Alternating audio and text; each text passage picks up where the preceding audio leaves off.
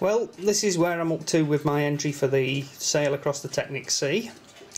I don't know if I'm going to get it finished in time. I've got a lack of parts. I need more of these frames that go into it for me to create what I'm doing. It's very complicated, very technically challenging for me.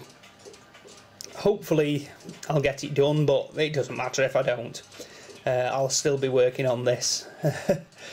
I've got a lack of parts because I've not been into Lego Technic that long, but what I've tried to achieve here is an amphibious vehicle which will be able to go into the water and fold its wheels up completely at a right angle to what they are at present. I'm just showing you this now to give you an idea of where I'm up to on it. I've been working on the mechanics. As you can see, I've got full steering on this thing. Works fine.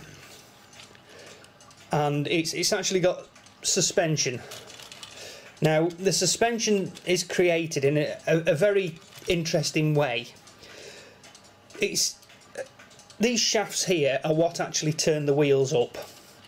So they are connected and they've got some lateral give in them, with them being plastic, so it actually gives the vehicle some suspension on each corner. So it's just an interesting byproduct of what I've created, that it's given it some strange suspension. And it's given me some ideas for putting suspension in vehicles where you couldn't normally get it in.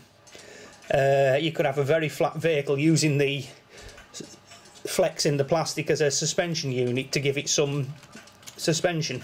But just a thought anyway.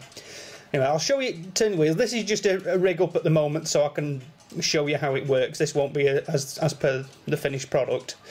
I'll have to do some reworking of it, but once this is running it will fold the wheels up.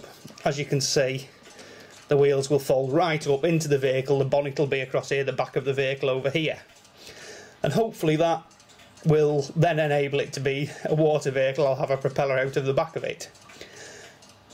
Don't know, I'll see how it goes. I'm struggling to create it at the moment. I keep coming back to it and going away and thinking some more. But we'll see. That's where I'm up to anyway at the moment. I'll just wind them back up again just to show you. You can see it's got no problem lifting the vehicle up.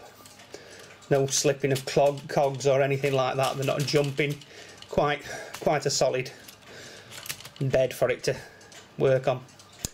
Anyway, there you go. Just thought I'd show you how I'd got on.